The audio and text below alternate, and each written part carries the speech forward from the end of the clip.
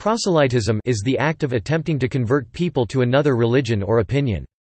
The word proselytize is derived from the Greek language prefix pros, toward, and the verb erchomai, to come, in the form of proselytos, newcomer. Historically, in the Koine Greek Septuagint and New Testament, the word proselyte denoted a Gentile who was considering conversion to Judaism, though the word proselytism originally referred to early Christianity and earlier Gentiles such as God-fearers. It now refers to the attempt of any religion or religious individuals to convert people to their beliefs, or any attempt to convert people to a different point of view, religious or not.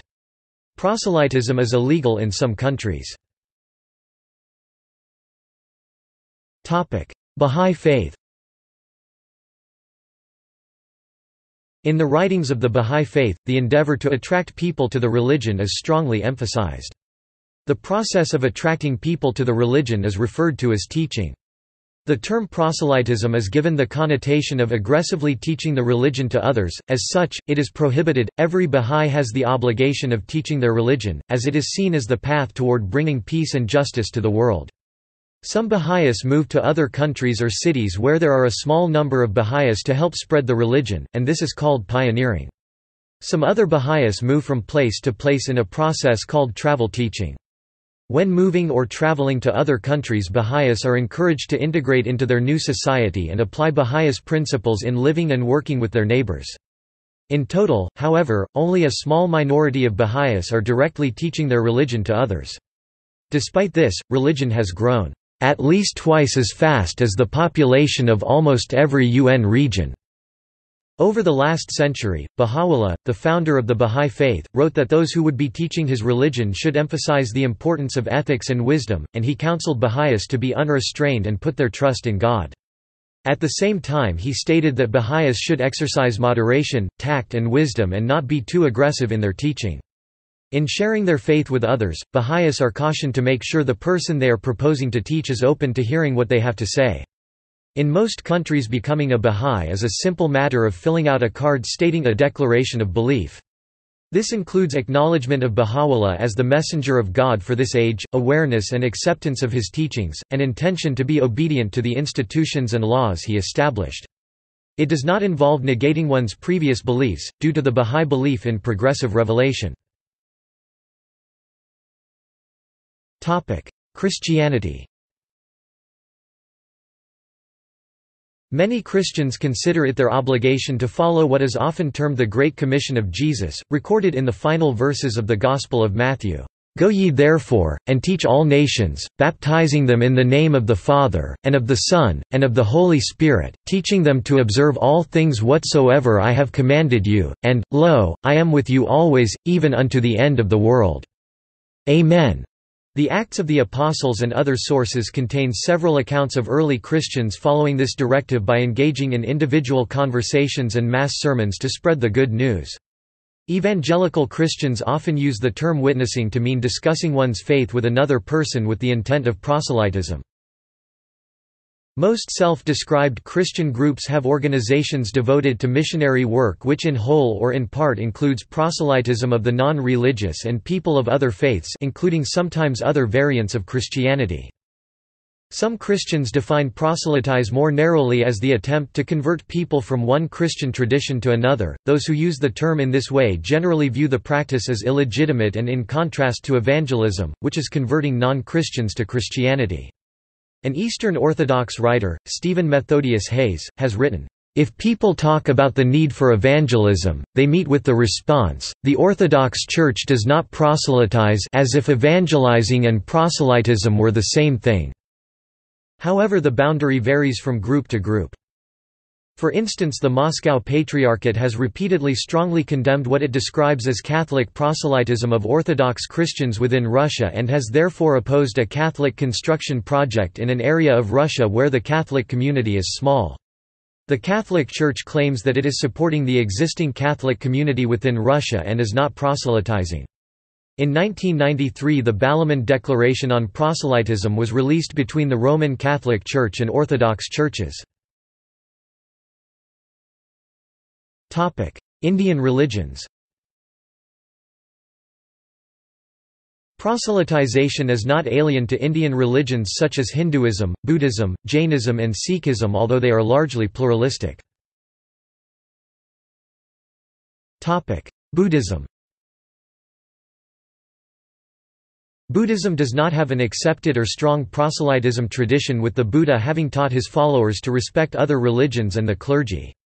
Emperor Ashoka, however, sent royal missionaries to various kingdoms and sent his son and daughter as missionaries to Sri Lanka following his conversion to Buddhism. Aggressive proselytizing is discouraged in the major Buddhist schools, and Buddhists do not engage in the practice of proselytization. Some adherents of Nichiren Buddhism proselytize in a process called shakubuku. Hinduism. Hinduism lacks a proselytism tradition. Classical Hinduism represents diversity of views and theology. Its followers are free to follow any theistic, non-theistic or other ideas it discusses. Followers can pick or change to any philosophy or belief he or she fancies and worship any personal god or goddess in a manner they deem fit. In the modern era, religious conversion from and to Hinduism has been a controversial subject. Some state the concept of missionary activity and proselytism is anathema to the precepts of Hinduism. While proselytism is not a part of the Hindu tradition, religious conversion to various traditions within Hinduism, such as Vaishnavism, Shaivism, and Shaktism, has a long history. The debate on proselytization and religious conversion between Christianity, Islam, and Hinduism is more recent, and started in the 19th century. Religious leaders of some Hindu reform movements such as the Arya Samaj launched Shuddhi movement to proselytize and reconvert Muslims and Christians back to Hinduism, while those such as the Brahmo Samaj suggested Hinduism to be a non-missionary religion. All these sects of Hinduism have welcomed new members to their group, while other leaders of Hinduism's diverse schools have stated that given the intensive proselytization activities from missionary Islam and Christianity, there is no such thing as proselytism in Hinduism view must be re-examined. Hare Krishna. One group that takes in willing converts in Hinduism is the International Society for Krishna Consciousness, also known as Hare Krishnas. Devotees of the Krishna consciousness have no codified rituals of conversion, but promote recitation of the Hare Krishna mantra as a means to achieve a mature stage of love of God. ISKCON adherents view Krishna as the supreme deity that those of other faith traditions worship. A commonly accepted notion among Krishna consciousness devotees is that ISKCON allows one to recognize the primacy of the supreme deity, Krishna, in the practices and traditions of other faiths. Krishna consciousness promotes the concept of Sanatana Dharma, Hinduism, the eternal law that other faiths can uncover. Jainism. Mahavira 599–527 BC, the 24th Tirthankara of Jainism, developed an early philosophy regarding relativism and subjectivism known as Anekantavada. As a result of this acceptance of alternate religious practices, the phenomenon of proselytization is largely absent in these religions but not unknown. Converts are welcome to the Jain faith. Sikhism. Sikhism is not a proselytizing religion, and proselytism is largely discouraged, through force or inducement, out of the belief that each person has a fundamental right to practice their religion freely. Islam. In Islam, inviting people to the religion is a meritorious activity. The Quran states, "There is no permission to force anyone into following this way of life. The truth stands clear from error. Whoever rejects falsehood and believes in Allah has grasped a firm handhold that will never break, for Allah hears and knows all things." Al-Baqarah, the Cow, 2–256. Muslim scholars consider this passage to mean that force is not to be used to convert someone to Islam. Muslims consider inviting others to Islam to be the mission originally carried out by the prophets of Allah and is now a collective duty of Muslims. In the Quran Allah states, "Invite others to the way of your Lord with wisdom and beautiful preaching, and reason with them in ways that are best. Your Lord knows best who is straying from his path and who is being guided towards it." and Nall, the B. 16–125.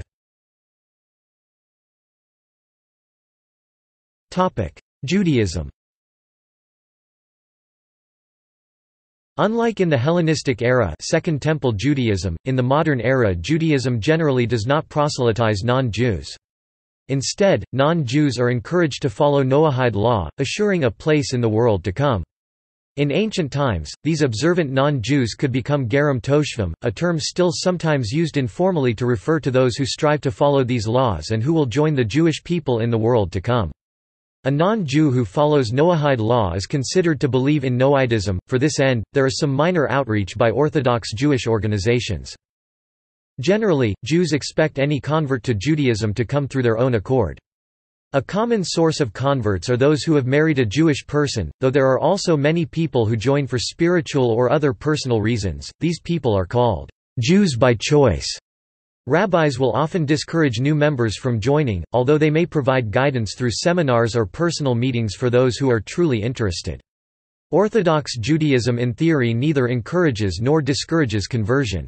Standards for conversion can be very challenging, but rabbis will acquiesce to persistent and sincere requests for conversion. Much emphasis is placed on gaining a Jewish identity. Proselytization does occur among Jews, as they are an ethnoreligious group comprising a spectrum of beliefs that include forms of religious non-observance, such as atheism. Among the many groups that encourage non-observant Jews to be observant include Aish Hadara and Chabad.